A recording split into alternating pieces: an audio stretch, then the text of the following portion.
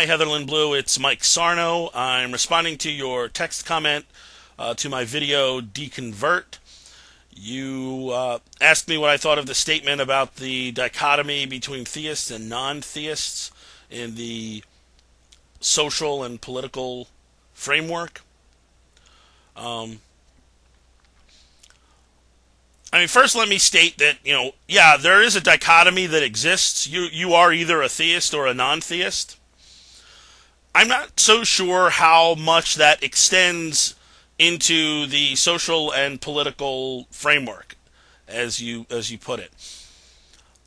I think that theism and non-theism are private, personal motivators that where you actually fall within that dichotomy has very little to do with how you behave in public.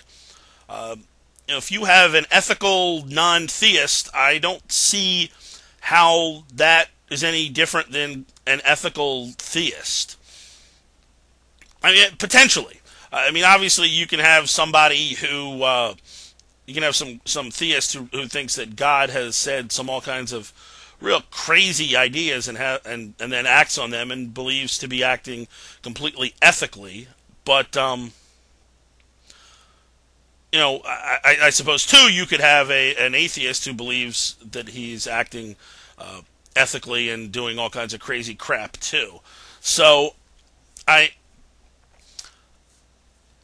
think that in the public sphere, and that's really what we're talking about. At least I think that's what your question is. If I appear to be dodging the question, I'm not.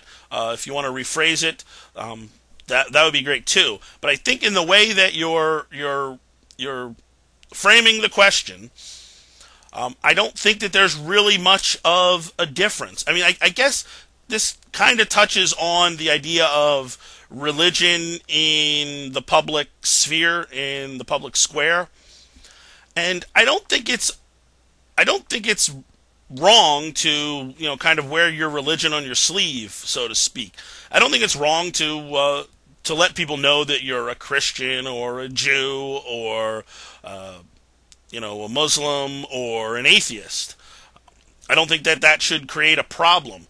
I think here in the United States we have a pretty good division between church and state, and it could be tweaked, it could be fine-tuned. I think it doesn't go far enough in some areas, goes too far in others. But that's kind of not what your question's about, so I don't want to go into too much detail there. But I think in general we've come up with a pretty good solution that everyone can consider is a pretty fair compromise.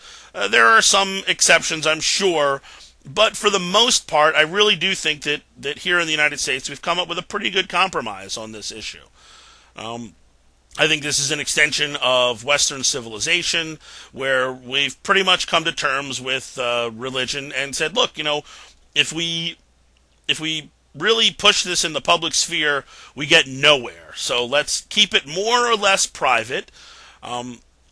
Members of religious organizations are allowed to vote in democracies, and if their religiously tuned conscience tells them to vote one way, then go for it. That's what democracy is about.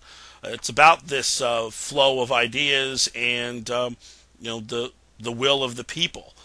So is there a dichotomy in the social and political framework? I don't really think so.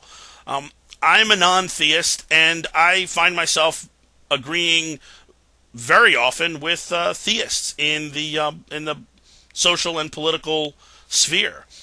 Not always, but often enough to make note of it.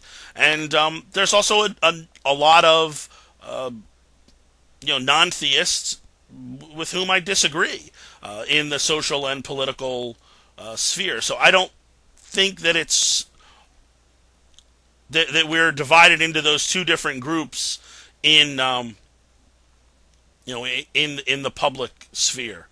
So I hope I've answered your question. Again, if I haven't, feel free to rephrase it. a comment to the video is fine. PM me if you want, or make a video, whatever form you feel is required. That's great. Thanks for the question, and thanks for watching.